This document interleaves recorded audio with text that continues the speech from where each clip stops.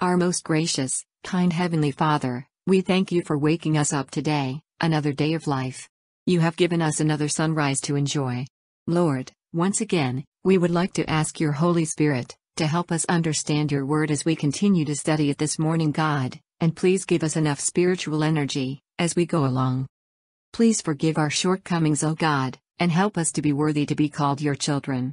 This we ask in the most precious name of Jesus Christ, our Lord and Savior. Amen.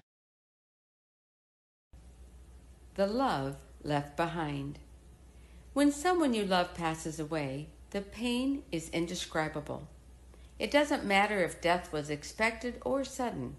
It isn't until after they are actually gone that you fight the beast of finality. Nothing can prepare you, and no earthly remedy can stop the pain. Coming to terms with knowing you'll never hear their voice again, or see them smile, or share a hug, leaves a hole in your heart that no one but Jesus can fill. Somehow you want to dig up every precious memory in the recesses of your mind, for fear you may forget.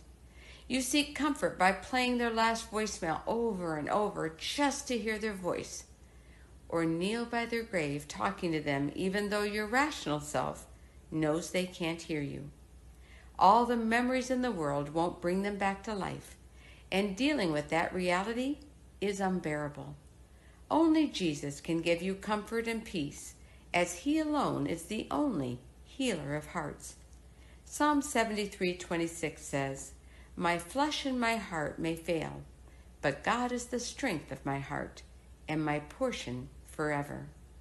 Time is short and oh so precious, so don't count your days, but make your days count, for no one is promised tomorrow.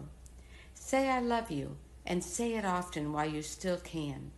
Don't let a day go by with bad feelings between you and your loved ones. How terrible it would be to have a fight and know that the last words they heard you say were hateful. When you lose someone you love, instead of trying to live without them, remember them and live with the love they left behind.